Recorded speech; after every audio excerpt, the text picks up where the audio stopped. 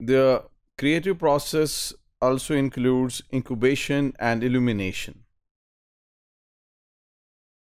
In the incubation stage, you live with the idea which is in your mind. You keep thinking on it, you keep reflecting on it. आप अपने जो brain के दोनों हिस्से हैं उनको left और राइट दोनों को इस्तेमाल में लाते हैं, उनका सिंथेसिस जो है उसका उस सिंथेसिस इमर्ज होता है. तो allow your subconscious to reflect on the information collected. जो information जो डेटा आपके पास आ गया है उस information को मद्देनज़र रख के आप उसके ऊपर सोचते हैं.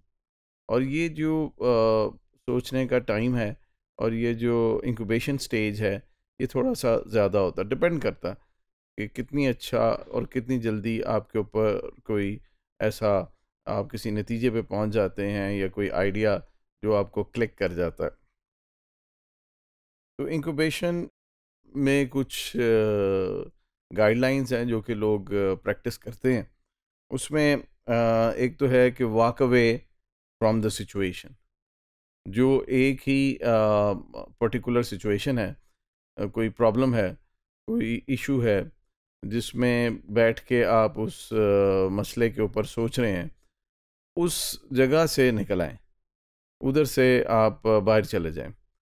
समटाइम्स आप देखिए कि बहुत सारी जो मीटिंग्स हैं कॉरपोरेट भी, वो अपनी ऑफिस से बाहर रखते हैं या किसी ऐसी जगह पे रखते हैं जहाँ पे जो सराउंडिंग्स हैं वो इंटरेस्टिंग हो और सीनरी अच्छी हो. ये सारी जो चीज़ें हैं आपकी जो ब्रेन की पावर्स हैं और जो क्रिएटिव सेंसेस हैं उसको जला बख्शते हैं. So walk away from the situation in which you are in or and for which you are thinking. Take the time to daydream.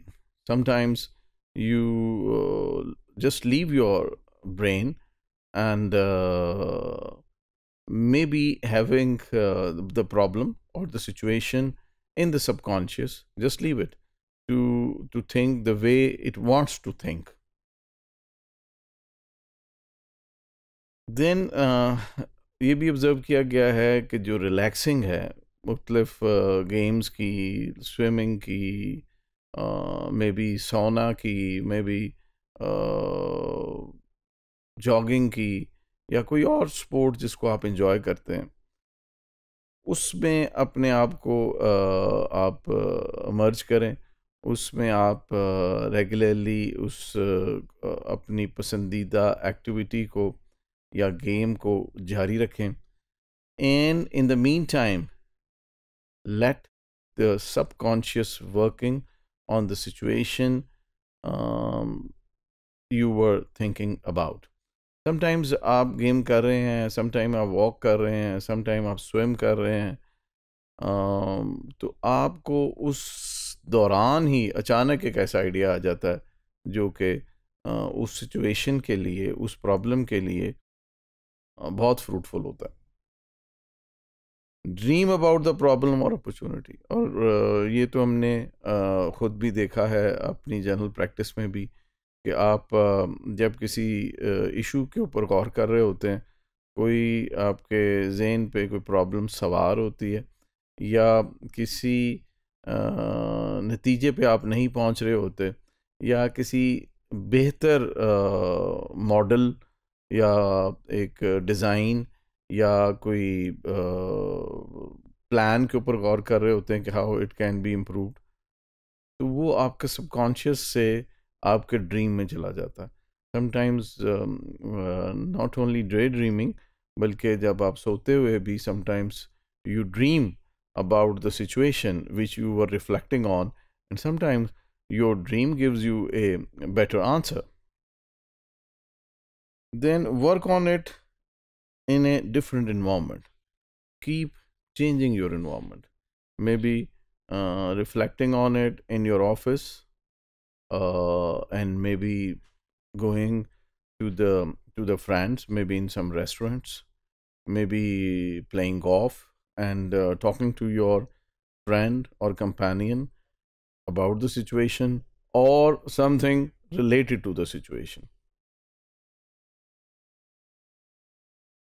This process takes place at the stage of incubation stage and is spur of the moment.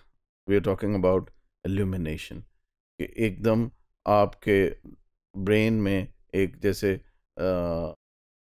जो bulb है वो जल उठता है, एकदम कोई आपके पास कोई ब्रिलियंट आइडिया आता है, तो यू इल्यूमिनेट, जो आपको रोशनी एकदम दे देता है, जो एक दिमाग में एक चमक सी आती है। ये वो टाइम है जो कि इंक्यूबेशन के दौरान आपको मिलता है। तो ये बड़ा अहम टाइम है और इसको ज़ाया नहीं करना चाहिए।